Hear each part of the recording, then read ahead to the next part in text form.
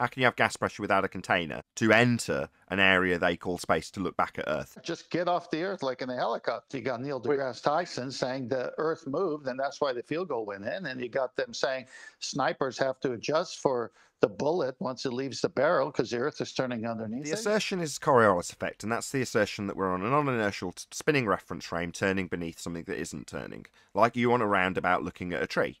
That's the assertion that you're the roundabout on Earth turning beneath the tree, seeing it seem to move when it's you turning underneath the tree.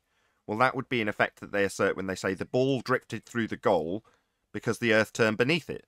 So as you watch the ball, it looked like it curved through the goal, but it was really just Earth turning beneath it.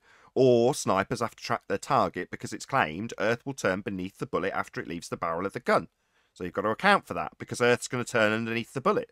Or Earth turns underneath the gyroscope at 15 degrees an hour and you observe it drifting in its cage because Earth's turning beneath the fixed frame of a spinning gyro.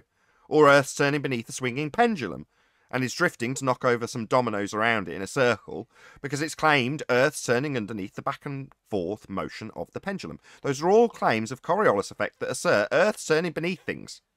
Well, then it would turn beneath helicopters, aeroplanes, hot air balloons. You, if you jumped up and down, you'd notice. But they assert it with things that stay in the air for a couple of seconds. So the paradox comes when you say, okay, you're asserting that Earth turns underneath a football when it's kicked from the field and goes through the goal. It appears to curve because the ground turned beneath it. What about the blimp that's filming the game?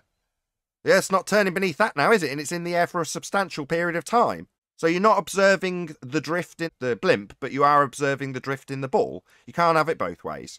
And their answer is to detail what the blimp does. It's like Coriolis, your effect of things drifting because you're turning beneath them is observed as you turn beneath them. It's got nothing to do with what the blimp does, and everything to do with you turning beneath observing stuff as you turn. So don't now tell me what the drift of the actual occurrence in the blimp is, because there isn't one. It's not drifting. Earth's not turning beneath it. It's not drifting away from the stadium at 15 degrees an hour for you to observe it seem to drift like you're claiming the ball does. So we don't have drift. Flight times when travelling west would be shortened. So, for example, a flight from Charlotte, North Carolina to LA would take about an hour and a half because Earth would be turning beneath it for you on the ground to see it seem to drift. That's Coriolis effect. Well, for that effect to actually happen, you've got to have Earth turning underneath aeroplanes for there to be drift to observe from the ground. There isn't. The flight takes about 4.5 hours. Because Earth's not turning beneath it. If anything, the flight gets shorter when travelling east.